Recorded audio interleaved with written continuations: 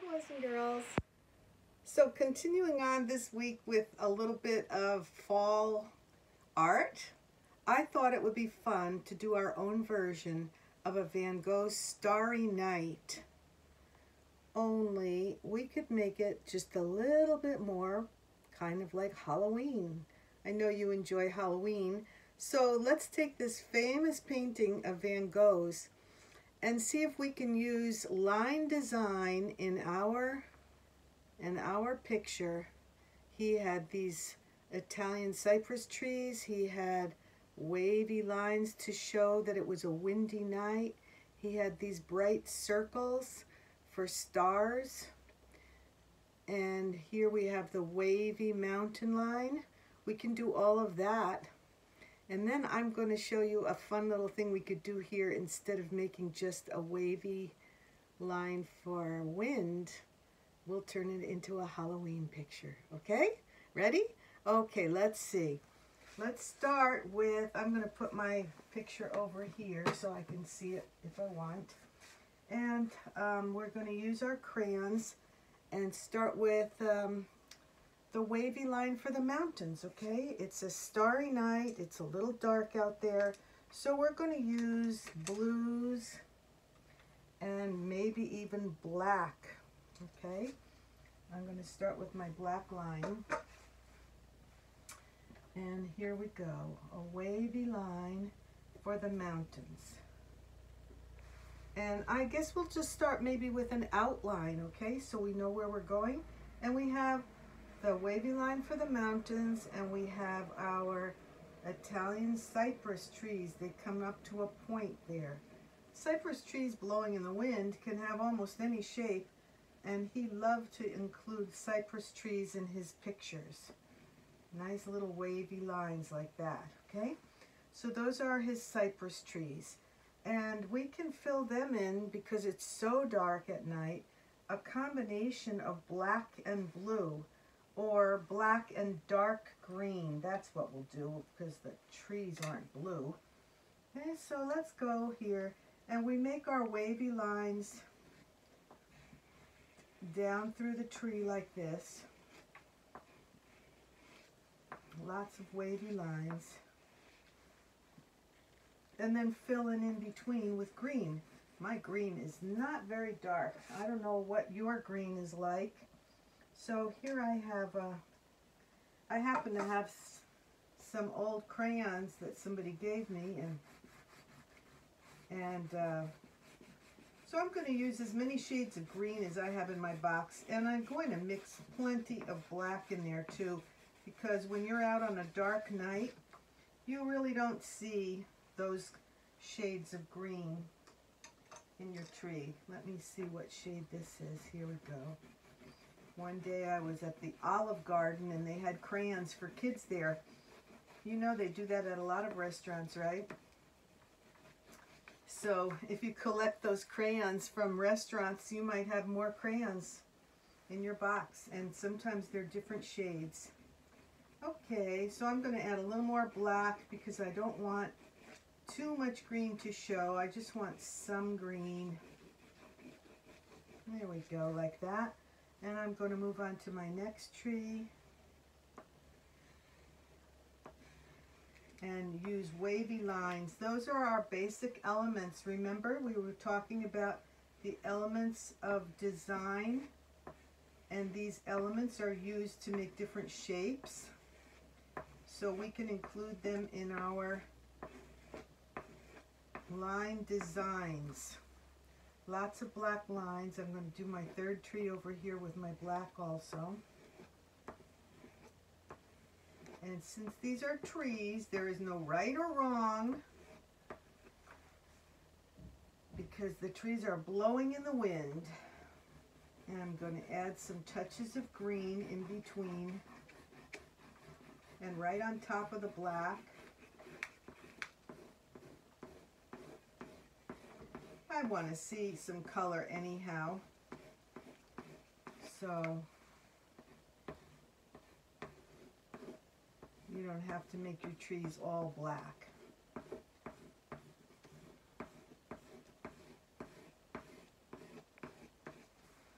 There, I'm going to turn on my picture again here. My Van Gogh picture went away. If I was at school, I have one hanging up on the wall. There we go. Let's look at that again. We want to get different shades of blue now in our sky, and we want to save some white. And the moon is there, some yellow and some white for the moon. There you go. And some white in between the blues to show that it's windy. Okay, so let's see how we do here. I'm going to save a yellow moon over here, a crescent moon, and it is glowing in the night. So I'm going to make some swirly lines like this, swirly lines in yellow. And I'm going to leave some white. And I'm going to make some yellow stars. I'm going to make yellow swirls. Some big, some little. Some stars are closer and some are far away. So you see some yellow swirls. Sometimes it's a little hard to see these things on a video.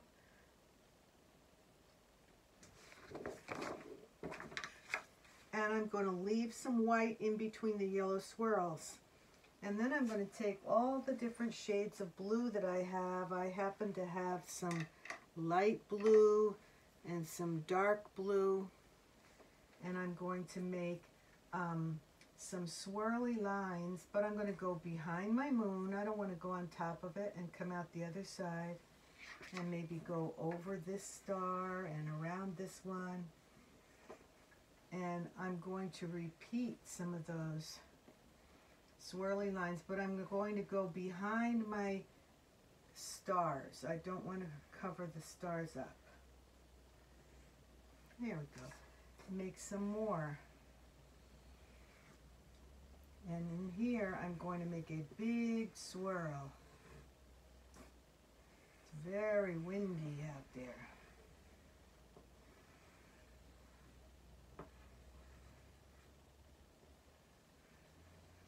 And here comes my big surprise.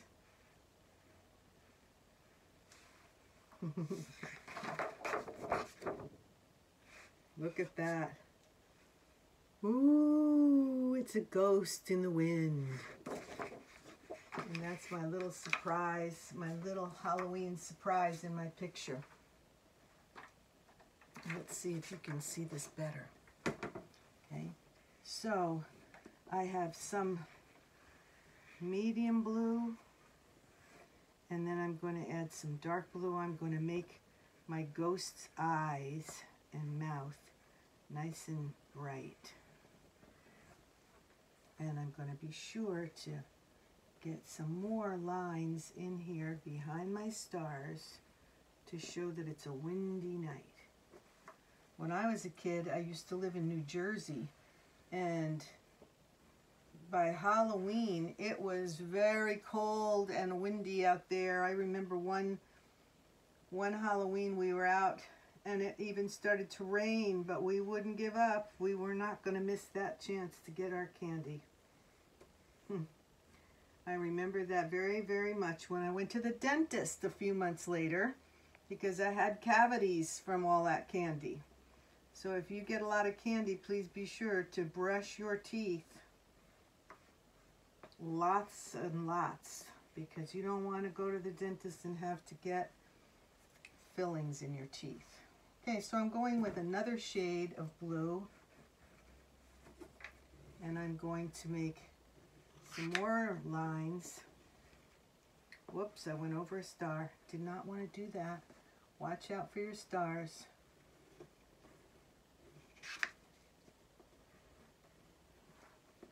And we can fill in our whole paper.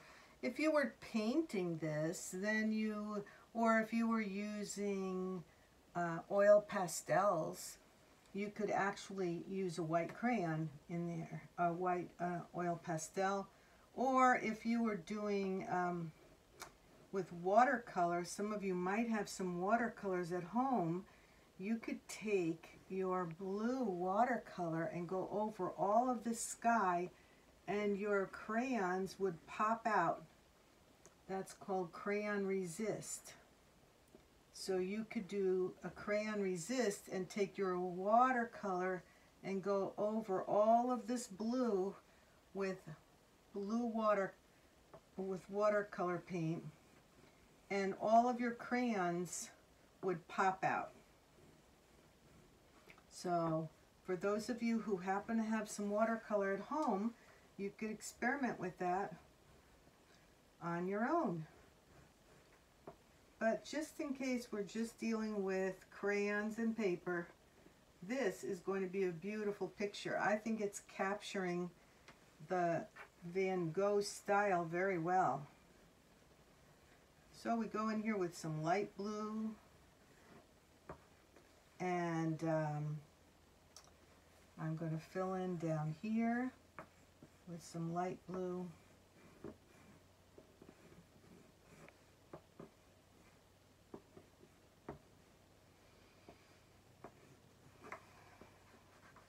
How are you doing? Wish I could see all your pictures. I can imagine they're beautiful. Down here at the bottom, we're going to look at our picture again and see. I think we're going to be using some browns and greens and black. Oh, and blue, actually.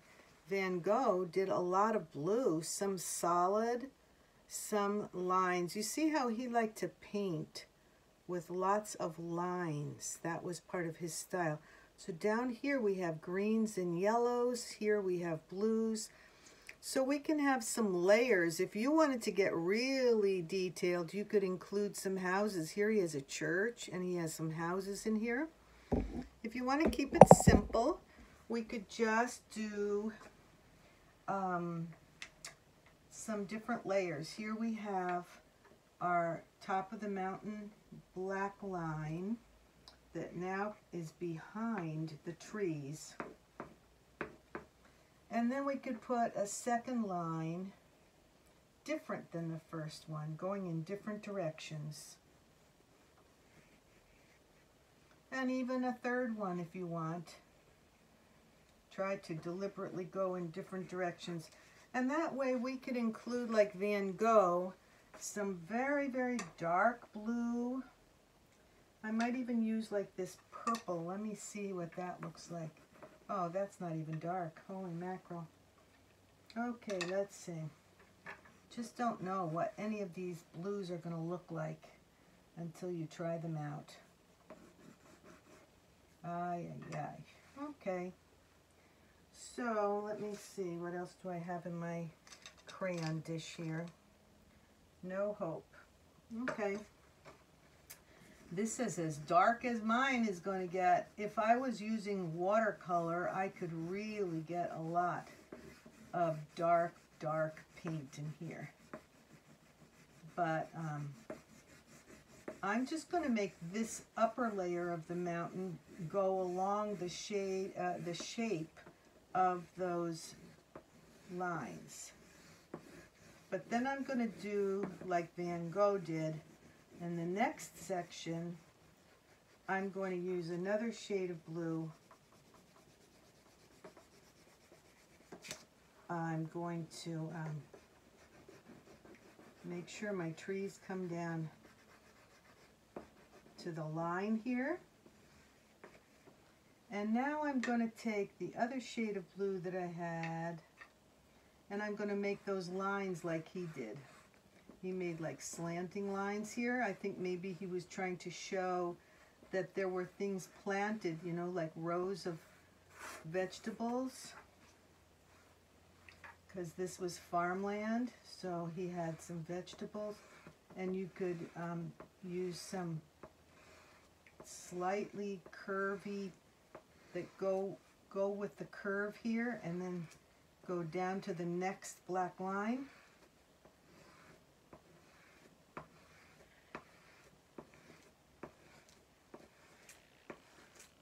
Now it's starting to look like farmland, right? And I could mix a green in between that because there are plants in there. So we're going to use a little green in between the blues. You could make it like alternating, like a pattern. Green, blue, green, blue. You could leave a little bit of white here and there. It doesn't have to be exact.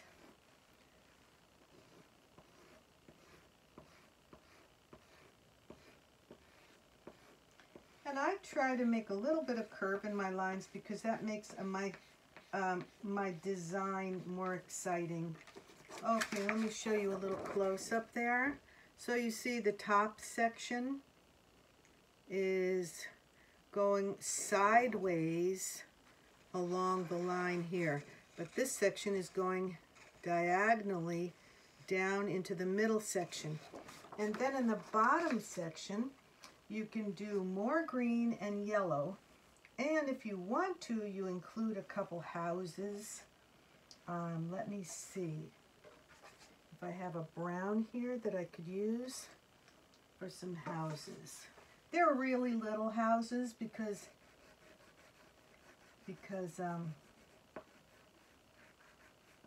they're far, far away. So we don't want to make them too big. And I don't know, you don't want to put too many, or maybe you want to put a lot. It's your picture. You can make it the way you want. Okay? I might even include a church like he did. Here's the steeple of the church right there. And then there's the building right here. And some windows. And here the church is a little bit bigger down here. And I put a door in my church for the people to come in. Okay, so probably want to make the church a different color. I think I'll just kind of use my black lightly to make it a little bit kind of gray. Unless you happen to have a gray crayon. There you go. There's the church. And there are the houses. Maybe the people painted their houses different colors, so I'm going to make a brown roof. And then I might just make their house a different color. What color would you paint your house? I'm going to make this a blue house. And I think I'll make this other house some kind of a beige color. Okay, so now I'm going to do all greens and all brown down at the bottom. Let me see what kind of colors Van Gogh used. I don't have to do it just like Van Gogh, but I'm looking here. Oh, look at, he has another design down here, like bushes. There are bushes growing around these buildings. So he has some half circles or curvy lines, really curvy lines. Oh, the church was white. There you go. And we're going to fill in the bottom with green and yellow and curvy lines. Okay, so let's see, I'm going to make like really strong curvy lines.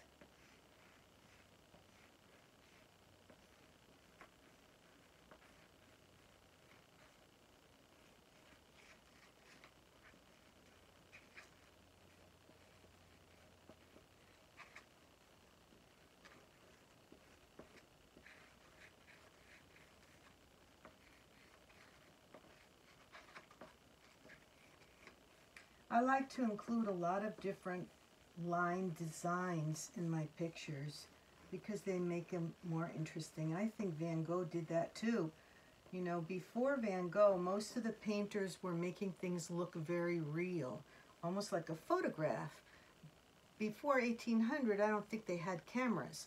In 1800, there were cameras, and Van Gogh said, well, if you want something to look real, just go out and take a picture, right, with your camera. So art is more, for him, about showing, feeling. What does it feel like? He wanted people to feel the wind. He wanted them to see how bright and shiny the stars were and make it exciting. And put some emotion into it. So he decided not to make things look just as they are in a photograph. So he used his colors very, very bright, and he used his lines a little on the wild side. People were going like, what is going on with that Van Gogh? That's not what people expected. In fact, they were just so appalled. They didn't know what to think about his paintings, and very few people bought his paintings. And he died at a very young age. And after he died, all of a sudden people said, you know what, that artwork that Van Gogh did, that was just amazing. And they started buying it, and now his paintings are worth millions and millions of dollars. But when he was a young artist out there in the middle of the night with a lantern looking at the sky and the trees, he was all by himself, and nobody cared about his artwork. But he was enjoying it, and it was showing what he felt. So I'm going to put a little more light blue in here in my ghost eyes, and still going to leave some white. So just going to put a little more light blue in there. And you could even put a bat. If you wanted to put some bats in there, you could do that. But I think we'll do another lesson another day about bats, because they have really special design shapes in them. Look at that. Here is my Van Gogh Halloween night. I wonder if he was out there on a Halloween night. There you go. Look at those different shapes and line designs that we have in our picture. I hope you enjoyed this lesson, and have a good Halloween. Have a lot of fun this fall, and enjoy all the fall colors and all the fall themes. And I'll be back with you another day, and we'll do a lesson about drawing bats. Okay? Bye-bye.